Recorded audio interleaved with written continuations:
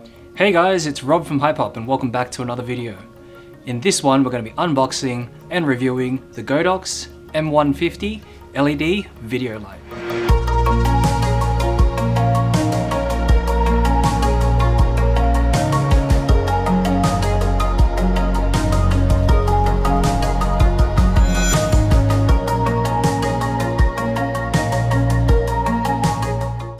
Thanks for watching guys, don't forget to hit that subscribe button for more videos just like this, hit that notification bell to be updated of any new content that we release, leave a comment down below in the comment section if you have any questions about the Godox M150 LED light, also drop the like if this video has helped you in any way, follow us on social media at Hypop and visit our website hypop.com.au. Let's get into it. So I've got with me the Godox LED M150 LED video light with me here.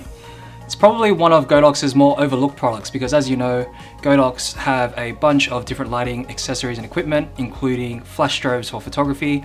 So their LED or continuous lighting range for video is probably one of the more overlooked products. The LED M150 is a small mini LED light that you can mount a smart device such as a phone behind, and you can use it as a light source for your phone. So rather than having to rely on the continuous light or the little light that's at the back of your phone, you can use a more color temperature rated light and also a stronger source of light that you can take photos or videos with. Let's take a closer look at what's included inside. So it comes in this really neat flat package here, and opening this up, first things we see are a manual, also a little warranty card from Godox, and you have the LED light itself, and you've also got a little tilt bracket. So this is like a 1/4" screw tilt bracket, as well as a little mobile bracket, and lastly is the charging cable. So this is a USB mini, or it looks like actually a USB micro charging cable. So I've got with me a mini light stand here. This one's optional, it's not included, but all the other accessories that come with the M150 are here. Now, in terms of the light itself, it's quite small. It's about the size of a smartphone device. So if you've got an iPhone, it's about the same size as that. However, it is quite a little bit thicker. It weighs about 170 grams. And the actual light itself has 150 bulbs, LED bulbs, which is why it's called the M150. Now, the actual output at about ½ a meter away is about 1000 lux. And overall, this light is quite good in terms of its color temperature reading. So that's 5600 Kelvin. It's got a CRI rating of 95 plus and a TLCI rating of 94. So in terms of operating the light, it's actually quite easy. All you need to do is there's a little on-off button on the side here. Slide that to turn it on. You've got a little wheel here at the side that actually controls the intensity of the light. It's sort of like a stepless control. So you just need to slide that to the left if you want to increase the intensity, or slide that to the right if you want to decrease the intensity. There's a little LED indicator at the top here that actually shows the amount of battery that's left.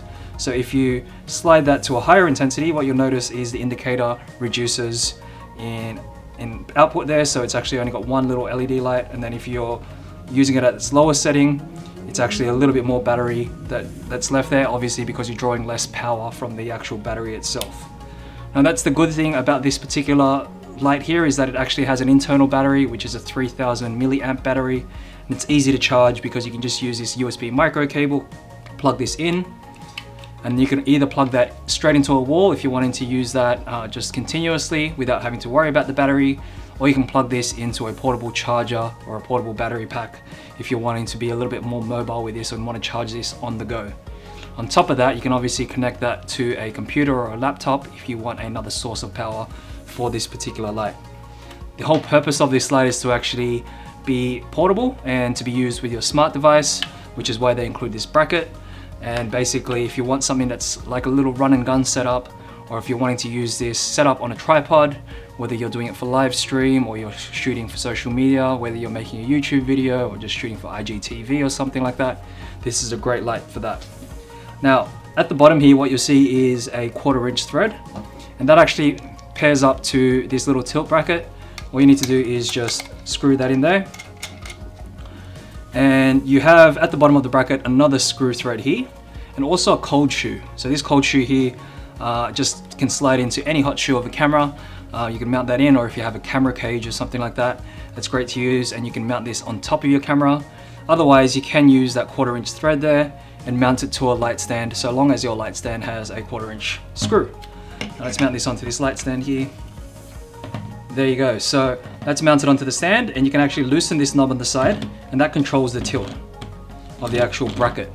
Now the good thing about this tilt bracket is that it sort of has like a little click lock play mechanism that allows you to just slowly tilt the light without it sort of just going completely loose.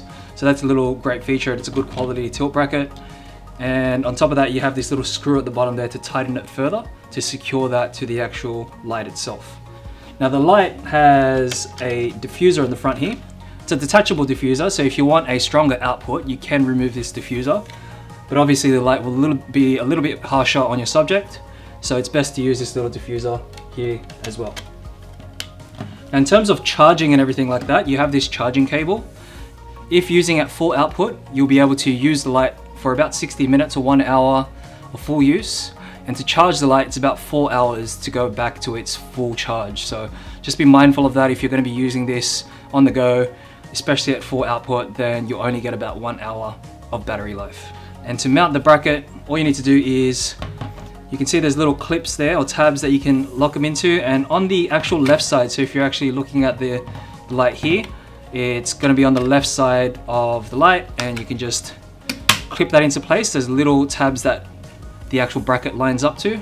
So to mount a smartphone device to the actual M150, once you've mounted the bracket, all you need to do is expand that out there, and you can slide your smartphone like so, and just make sure the casing of the actual M150 doesn't block the actual lens of your camera. So you just need to position your smartphone so that the lens is to the side of the actual LED light there.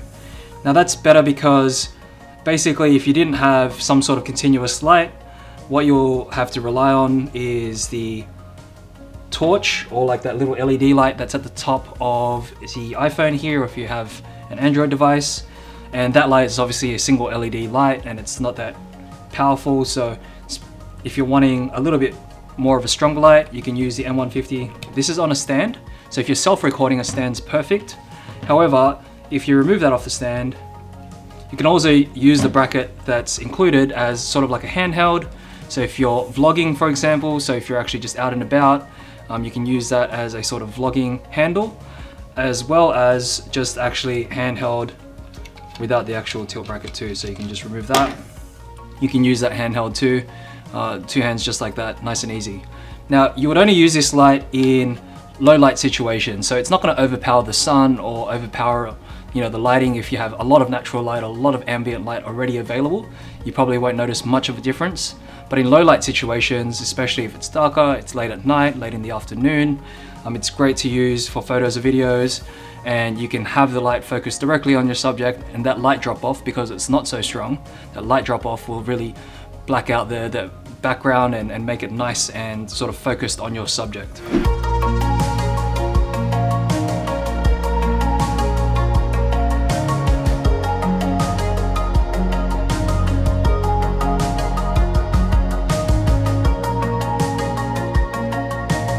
The LED M150 is also perfect to use as a fill light or a hair light if you're using it in a lighting configuration. So if you have larger continuous lights, you can definitely use this as a sort of rim light or a hair light.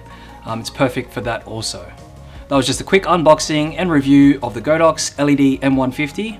This is the larger model of Godox's portable range of LED lights, so the smaller one was called the M32.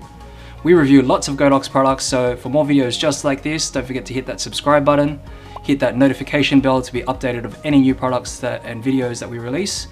Also, leave a comment down below your thoughts on the LED M150, as well as any questions that you may have. If this video has helped you in any way, drop us a like, and also follow us on social media at Hypop, and visit our website, hypop.com.au. Thanks for watching.